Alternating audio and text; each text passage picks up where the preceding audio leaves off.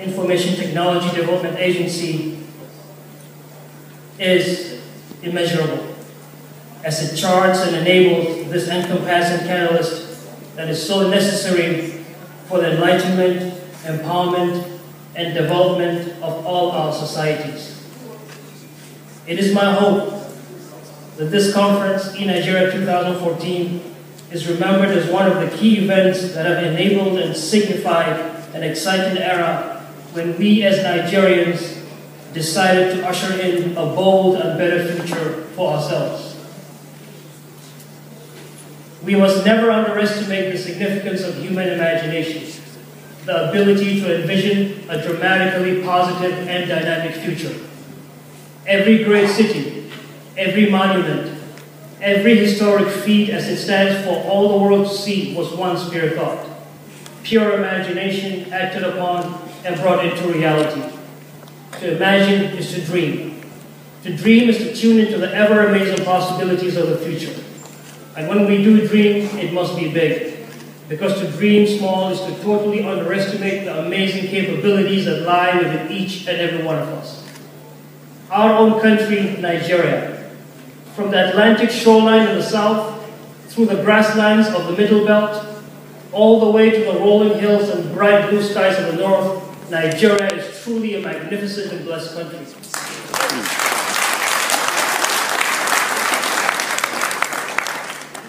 Yes, we have crude oil. Yes, we have natural gas and a wide variety of raw materials.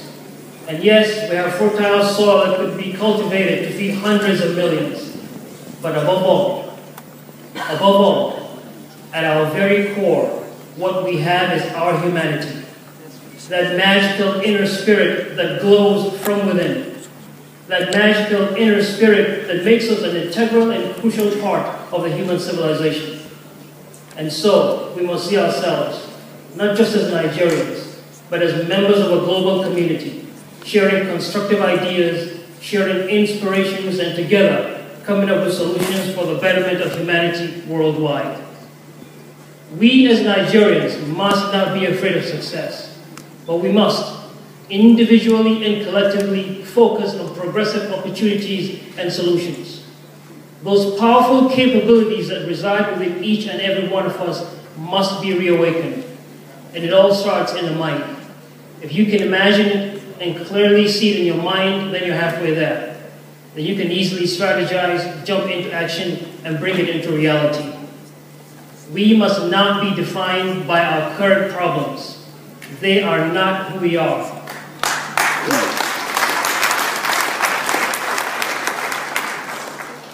They are not who we are. We are bigger than them. We must be defined by our dreams and aspirations. We must be defined by what we can achieve. We must be defined by a better tomorrow. Nothing is impossible. There are no impossibilities. There is only a better Nigeria to build. This great country, land of the Niger crocodile, land of the baobab tree, Nigeria, where smiles are free like the bright blue sky and the beautiful stars of the night. I was born in Kaduna and I grew up in Sokoto, land of the midday sun. My parents came from Dogondaji, which is a town about an hour southwest of Sokoto. Growing up was an amazing and fascinating experience. The wide open spaces, the bright blue skies, and the very closely knit family. They were very exciting times. I attended Capital School and FGC Sokoto, where I met a lot of friends and teachers from many parts of Nigeria and from Asia and Europe. While growing up, we had a lot of books and magazines and select educational TV shows that opened up our world beyond Sokoto and beyond Nigeria. Through all that content and with information from our dad and elder brother, who traveled a lot, we learned of how big the world is and of all the incredible potential and opportunity out there. Our dad had a library where we read about the great inventions, ideas, and amazing places. I drew a lot, and I saw art as a language through which one can conceptualize and develop ideas.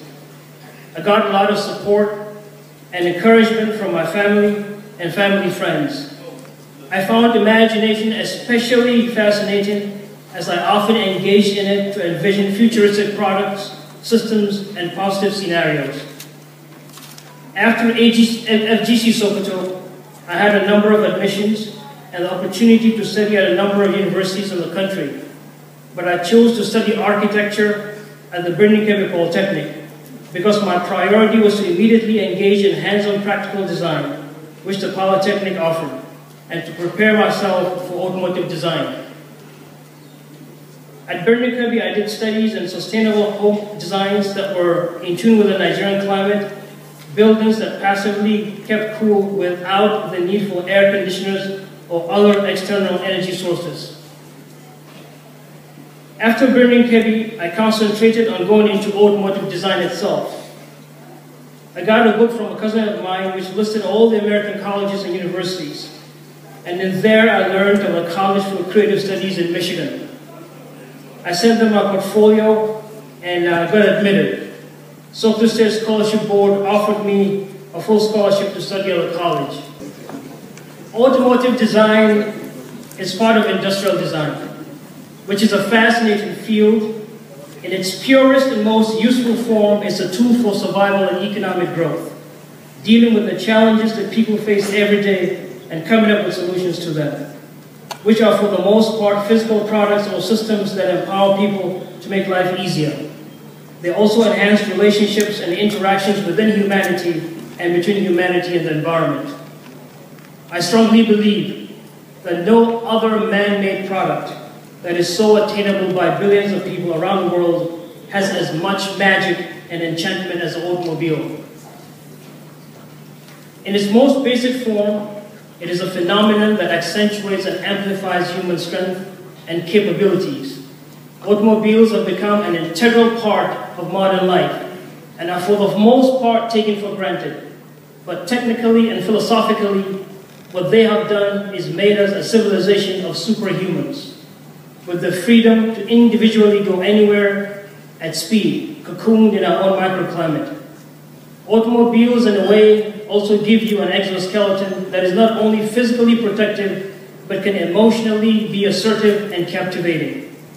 Altogether, an excellent automobile is physically indispensable and emotionally irresistible.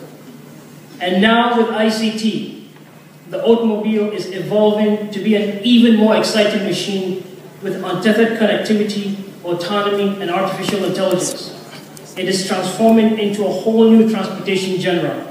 Without the need for a driver, whole passengers would soon be able to do whatever they want in transit, working, surfing the internet, cooking, or even sleeping.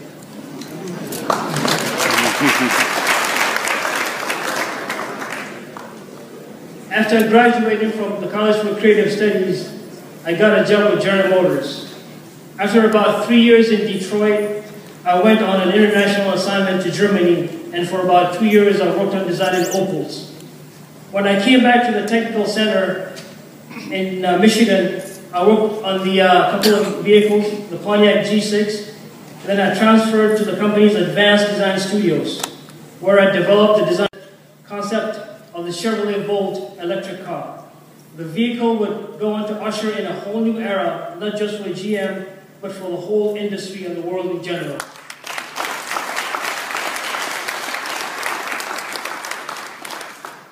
The Chevrolet Volt project started with a brief by the then Vice President of Product Development on the need to develop a highly advanced vehicle concept that would take the company forward into the future. 3 advanced studios were engaged in the competition. One in California, another one in the United Kingdom, and the third one where I was in Michigan. Altogether, there were hundreds of entries. Out of those hundreds, 5 were chosen for the final round. At the final selection, my proposal was chosen to go forward as the Volt.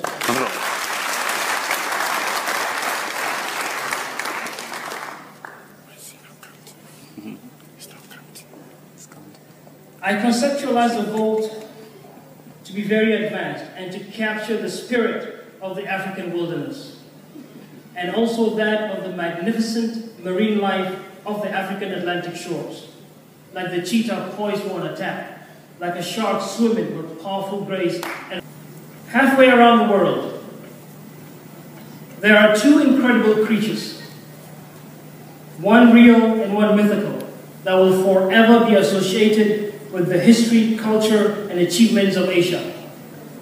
These creatures are the dragon and the tiger.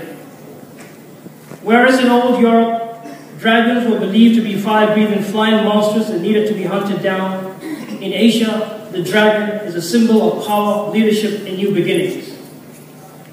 Although mythical, it occupies a position of strength in the minds of Asia. So does the tiger, which in itself is an unbelievably powerful creature, the perfect balance of brute force and flexibility, calm and ferocity. When it hunts, it does so with calculated strategy, autofocus, and unyielding tenacity. These are also the exemplary characteristics of 4 unique Asian countries, which have exhibited so much achievement that they have now come to be called the Asian Tigers. These are the countries of Hong Kong, Singapore, Taiwan, and South Korea. 4 countries that have created nothing short of a miracle. Within a relatively short period of about 30 years, from the mid-60s to the 90s, they would transform themselves from underdeveloped economies into some of the world's most advanced nations, moving their populations from a life of hardship to that of prosperity. How did they do this? They employed a number of strategies, key amongst which were intensive education that led to the development of highly skilled workforce, free enterprise, and the aggressive manufacturing of goods exported to the West. They had a concerted effort to make primary and lower education, secondary school education compulsory. A strong curriculum was put together, teaching was made an important profession, and the best graduates were encouraged to go into that field. They were trained to create highly competent and enthusiastic faculties at all schools. Salaries of teachers were made competitive with other contemporary professions. The governments of the Asian Tiger countries supported major corporations and public initiatives to establish strong ICT solutions that were developed directly and deployed within the country, enabling the successful establishment of the new systems on a massive scale before further scaling up globally. In the case of Taiwan, the country moved from a virtual non-existent ICT sector in 1960 to a powerful global player by the 90s, and it has continued to be in that league. The government created 2 mega companies in the heyday of the country's ICT development: Taiwan Semiconductor Manufacturing Company, and which was the world's first dedicated semiconductor foundry, and the United Microelectronics Corporation, which with such momentum of such big companies, the country became the research and development hub of the Asia Pacific. Their technology initiative led to the development of one of the world's most successful and actually the first 100% electronic customs e-government information systems in the world, the Korea Customs Service Universal Pass, known as UniPass. It has since been exported to a number of countries around the world. South Korea also gave priority to industrial design, the concept of creating new products that are solutions for everyday applications and economic growth. This enabled a strong industry that designed, manufactured, and exported these solutions overseas, especially to the United States. The Asian Tigers moved from just manufacturers of ICT products to pervasive nationwide users of it, integrating the technology in all aspects of government and social life. They developed a highly skilled workforce, which in turn fostered strong innovation and entrepreneurship, bringing unprecedented progress to their populations. Can we emulate this miracle of the Asian Tigers as they did with their leap from poverty to prosperity? Can we also emulate their success as high-caliber ICT global innovators and exporters? We as Nigerians are now at an exciting moment in our country's history. We have never been ordinary. We may have had challenges, but we have never lost our zeal. It is now our turn to muster and leverage all our capabilities and usher in a new era of advanced progress and abundance. In effect, to bring back the greatness of our people, to recapture the magic and prosperity of our histories, cultures, kingdoms, and empires, to bring back the era when our societies engaged the authentic capabilities of all citizens and prospered?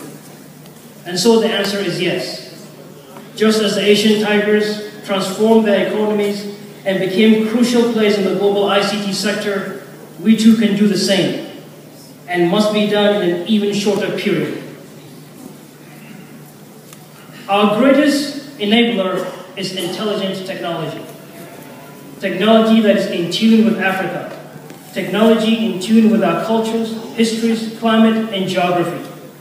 And the encompassing phenomenon to bring about this transformation is a nationwide development and adoption of the most advanced ICT.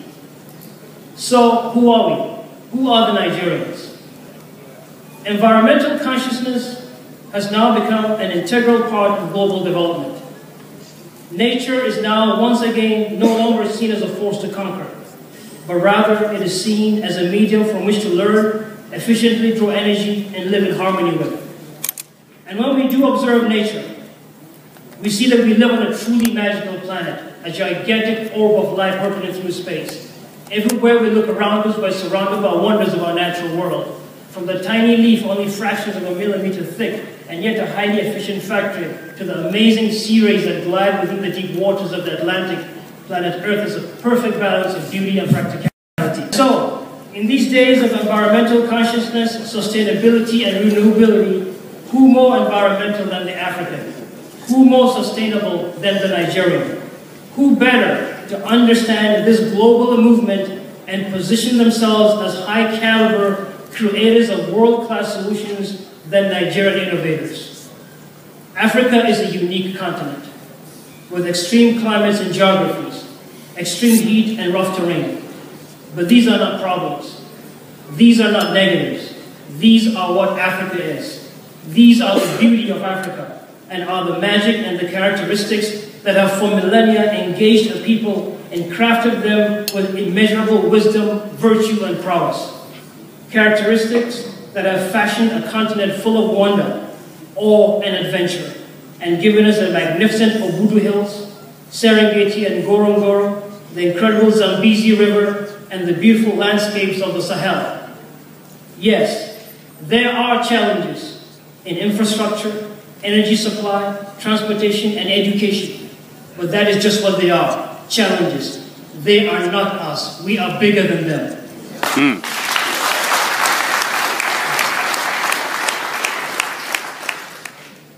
Having the right technology is crucial in any society or locality. A major reason for the failure of a lot of infrastructure and systems in our nation is because they were not fundamentally designed for our applications. They do not fall within the critical physical and mental patterns that are natural for Africa. And so they don't fail because of an inherent lack of human support.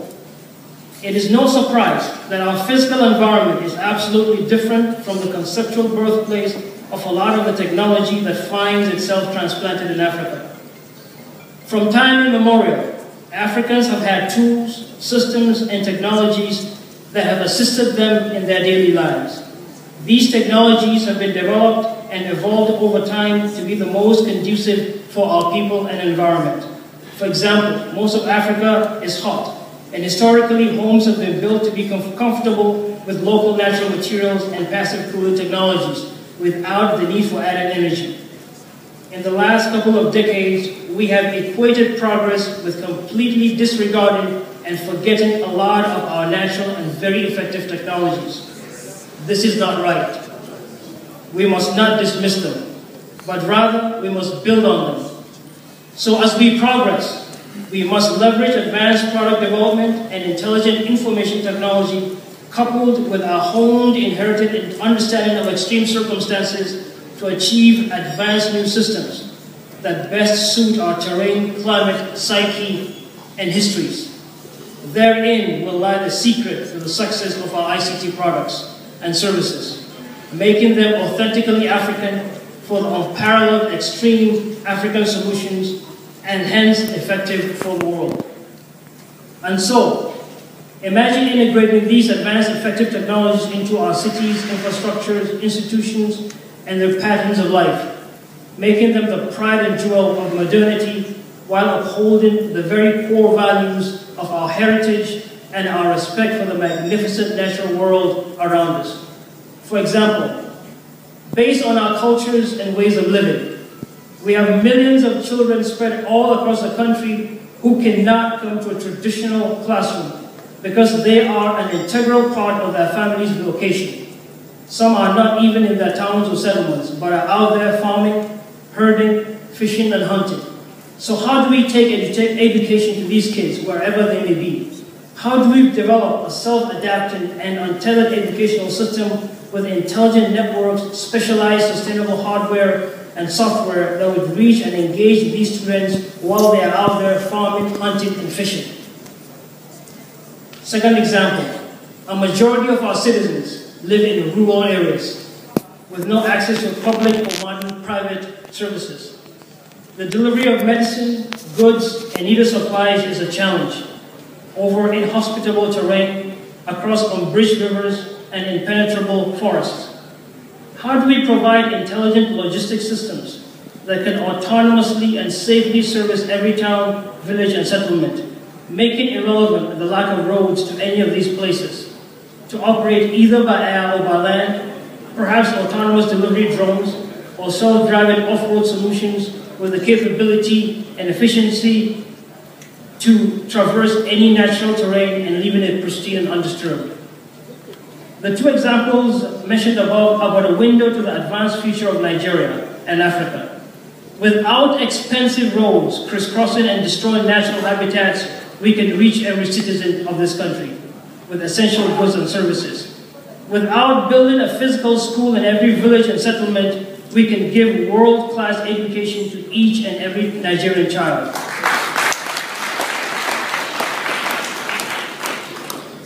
While maintaining the natural environments of Africa, we can, through leveraging strategic ICT solutions, create advanced nations where our people will once again live in harmony with nature, in abundance, peace, and prosperity. Once we pioneer and develop these types of advanced and highly applicable ICT solutions, we can then very easily scale them up and provide them to the world. And so, what are some of the enablers to creating these Africa-conducive ICT solutions? First and foremost is the acknowledgement of the miracle that we have all around us, the magic that is Africa that must be preserved. Second, we must establish industrial design courses and make the profession an integral factor of ICT and general technological development. Through this discipline of creating hardware, innovation, and development, we must set up departments at tertiary institutions and integrate the course in the curriculum of secondary schools. We must have the establishment of robotics and artificial intelligence courses right from secondary school to degree courses at universities, polytechnics, and specialized schools. We need to engage Nigerian professionals in the diaspora in collaborative initiatives and projects to merge their collective international experiences and contacts with Nigerian-based experts and opportunities. It is an exciting new world, and we must be strong, valuable members of it. We must go for the seemingly impossible and make it reality. We must brave new paths with no fear. We must all come together and courageously strive towards the achievement of all that which will positively and most dynamically impact multiple facets of the Nigerian human experience. Thank you. Concept of the Chevrolet Volt electric car. The vehicle would go on to usher in a whole new era, not just for GM, but for the whole industry and the world in general.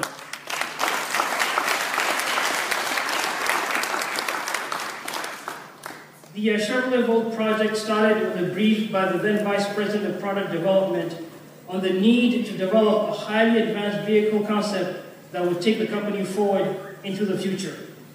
3 advanced studios were engaged in the competition. One in California, another one in the United Kingdom, and the third one where I was in Michigan. Altogether, there were hundreds of entries. Out of those hundreds, 5 were chosen for the final round.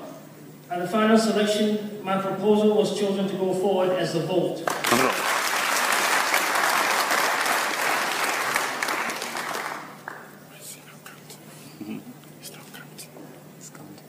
I conceptualize the vote to be very advanced and to capture the spirit of the African wilderness, and also that of the magnificent marine life of the African Atlantic shores, like the cheetah poised for an attack, like a shark swimming with powerful grace